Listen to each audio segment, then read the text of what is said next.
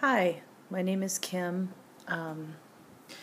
I've been a fan of Filofax for several years now, and I've been watching Filofax videos on YouTube for at least a year. And I have several Filofaxes. This is the one that I bought today. It's the blue Filofax Fusion, and I bought it at a store here in Minnesota called Epitome. I'm in Minnesota in the United States. The store is called Epitome, and I hadn't seen the blue Fusion on the Filofax website or on Pens and Leather, and I really wanted the A5 blue Fusion, so when I saw it in the store I decided to buy it. And I know that some of the other Filofaxers have already done unboxing videos, so this isn't really an unboxing video. It's more of an introduction of me and just wanting to say how much I've enjoyed getting to know some of you in the Filofax community over the past year through your videos, and how happy I am that you continue to do those, and how much I look forward to watching them every day. And I also just want to say that it's really neat for me to have found a community of people that have the same interest in paper and planners and all the kind of things that I really love. So thank you all for making the videos that you make. And I think that I just recently saw Stephanie, who I think is from Canada, do more of an unboxing of her black Fusion A5, and I just love that video where she sat by the fountain and did the unboxing, and that was part of what inspired me to get the blue one, so thanks, Stephanie. That was a cool video and I really liked it. And I thought your setup video was really cool too, so thank you. I'm just going to kind of flip through this thing and say a few things that I like about it and why I felt like I needed to add this to my collection. One of the things I like about it is the bigger ring size. It looks like the rings are bigger than some of the other Filofaxes that I have, and so I really like that. I also like that Filofax stopped sending the organizers in boxes and instead started using this cool plastic wrapping. I think that is really an improvement. So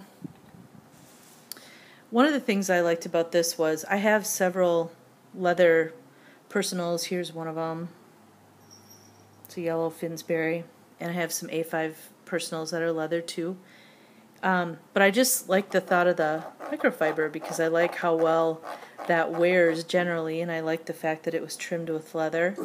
And I'm one of those people who can't seem to decide whether the A5 or the personal is a better size for me, so I keep switching back and forth, and in some of the Filofaxes that I really love, I have duplicates between the A5 and the personal. Oh, sorry, my dog's barking. His name's Chuck. Chuck's barking.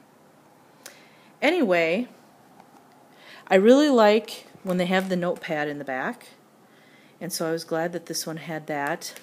I can't quite figure out why the second flyleaf, this one that they give you in the back, extends over, you can see it extends over the tabs and all the paper. It's a really oversized flyleaf, and I can't quite figure out why that is, and maybe somebody out there in the Filofax community has figured out that answer, and if you have, please post it in the comments because I would sure like to know. It's the same size as the top-loading pocket when the top-loading pocket is on the rings. It's the same width, I guess is the way to say that. So I really like the Filofaxes that have the notepad in the back, even if they don't have a pocket in the back. I really like the elasticized pen loops, and I really like it when they have business card pockets because I can put business cards in there, and I also like to put post-it notes in there. And I thought the technology pocket here that this one has, that's elasticized, would be useful perhaps for my phone. So we'll see how that all turns out. But like I said, Stephanie already went through one of these in detail with all of the calendars that you get and the paper that you get and the inserts that come with it. So I'm not going to do that.